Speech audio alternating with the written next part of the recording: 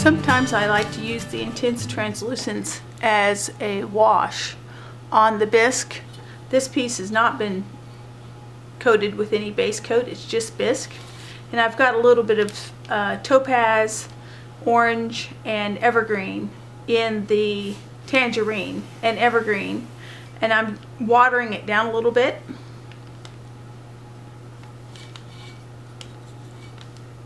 I just like the way that it soaks into the bisque and makes an interesting wash.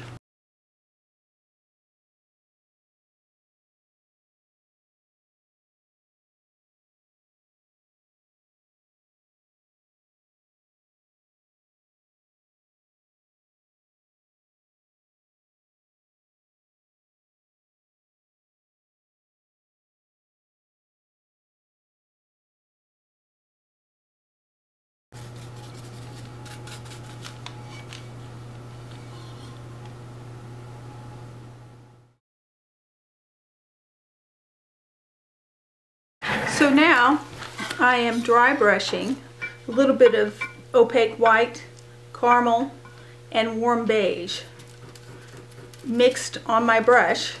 I put it on the stiff round brush. This is a Kimple Creative Paradise brush, and it's a nice brush for dry brushing a big area like this. This is a size 8. And what you do when you dry brush is you put a little bit of the opaque stain in your brush, wipe a lot of it back out of the tips of the hairs, and then your goal here is just to hit the high areas. We'll hit a little bit of the low areas too, but it's going to give a lot more texture than if I just painted and wasn't dry brushing over a color.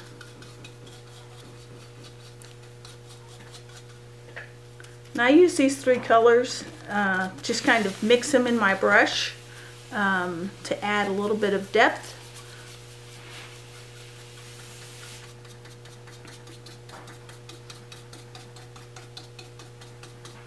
I think it's getting a little bit too white, so I'm going to add a little bit more of the caramel into my brush.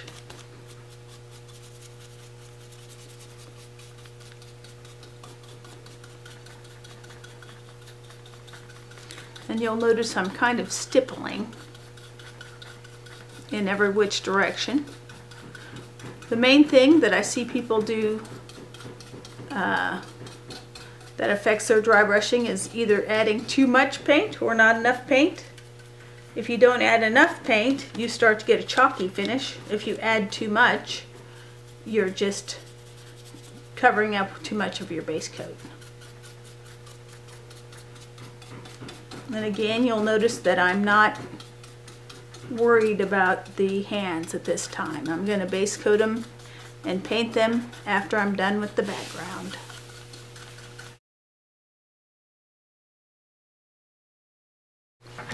What I've done now is I've taken my original 3 colors that I washed with, the tangerine, the evergreen, and the topaz, and put a little bit on a soap dish palette. This is Creative Paradise mold, by the way. Comes in really handy for a palette. And I'm going to take one of our intense translucent brushes. These are cat's tongue brushes that are made out of natural hair. They work really great with the intense translucents, and they have a nice point on them. And I'm going to add a little bit of water into my little soap dish and create a real loose, runny color in the soap dish. And I'm going to angle the mold a little bit, the bisque piece.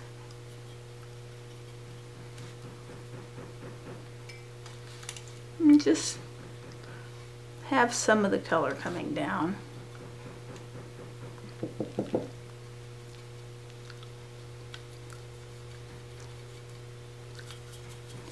It's kind of floating. In floating, you usually use a square brush and load one side of the brush with color and the other with water, and I'm not doing that, and so I I don't know if this is technically floating, but it's just putting a little bit of color here and there on the background to add some age and some interest. Nice thing about it is if you add too much, you can wipe it off or wash it off. I always like to think that what happens happens, and it was probably meant to be like that. Add a little bit of warmth here in these areas.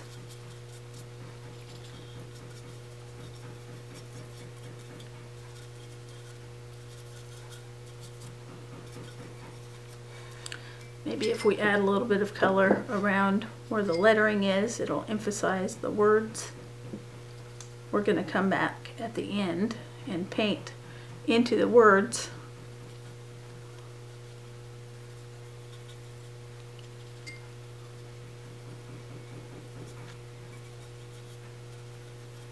And we're going to paint this outside rim with an opaque metallic. So, again, totally subjective. I'm coming back with this dry brush just 'cause, no, it's just something I feel like doing, taking a little bit of the color out of the center area. And so there is our aged stucco look. Now that I'm happy with the background of the cross, I'm going to use one of my small cat tongue brushes and base coat the hand. I might come in first and add a little bit of this background color. I'm just going to leave the sleeves pretty loose. I'll come in and dry brush them a little bit, but I want them to just barely be base coated. Now I'm going to base coat the hand with the color that I had out earlier, which is warm beige. I'm just going to try and very carefully get primarily the hand.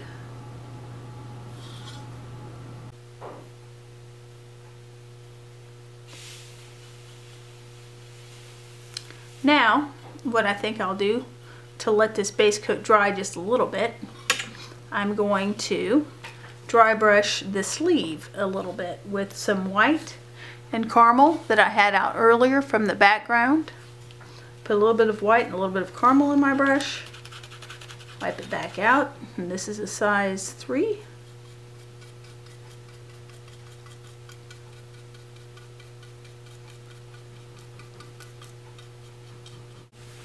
And you can see how when you dry brush, the low areas stay the base coat color.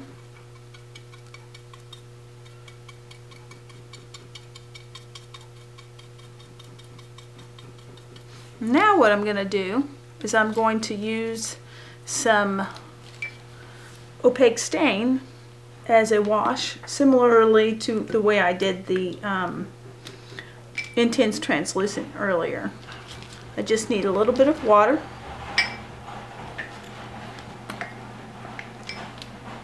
And I'm going to use this is rich brown, diluted a lot. And I'm just going to kind of wash into the low areas of the hand.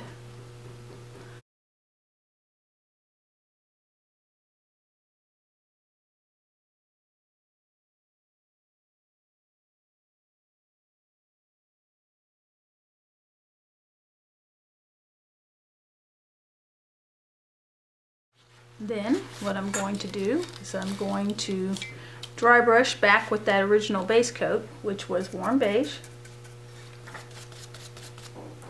And what this does is it just adds a bit of interest to your ceramic piece. If you just were base coating and not antiquing and not dry brushing, the piece doesn't come to life as well as it does if you dry brush over a base coat. Usually the base coat is a shade or two darker than the color that you're going to dry brush. So that's why I applied that rich brown into the low areas.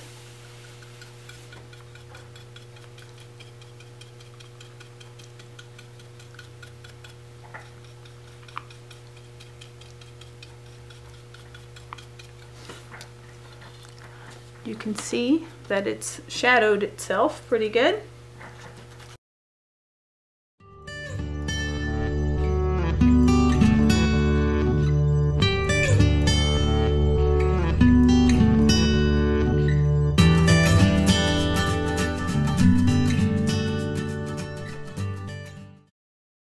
After I finished the background dry brushing the hands and putting a little bit of dry brush on the collar, on the sleeve, sorry, I took the piece to our airbrush booth and I sprayed it with our Intense Translucent Perfect Matte Spray. It's a matte fixative, and I did that for a couple reasons. One, the Intense Translucent that's here, it sets it and makes it permanent. But another reason I did it is it helps us to do the lettering, and I'll show you in a second what I mean. I also I'm base coated the outside edge of the cross with our 971 gold mixed with a little bit of the New Penny copper. It's an opaque stain, and I did most of it so that you wouldn't have to watch, but I will show you.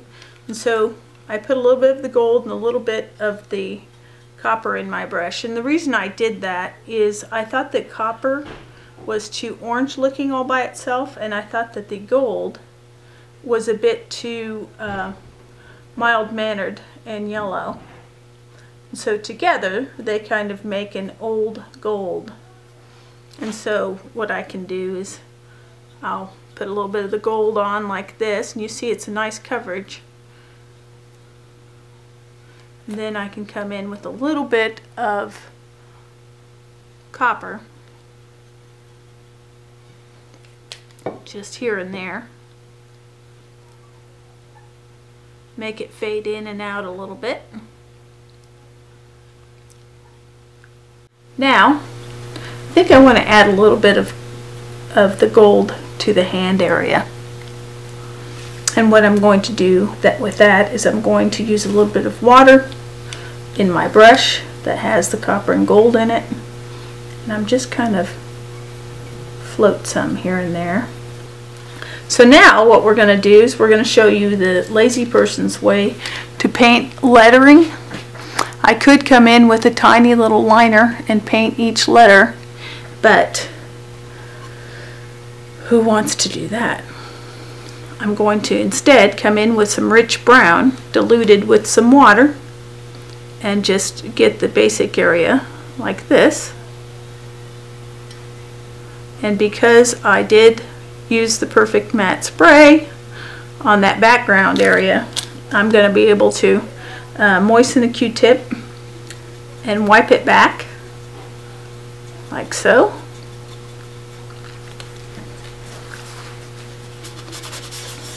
And it leaves the color basically down in the lettering area.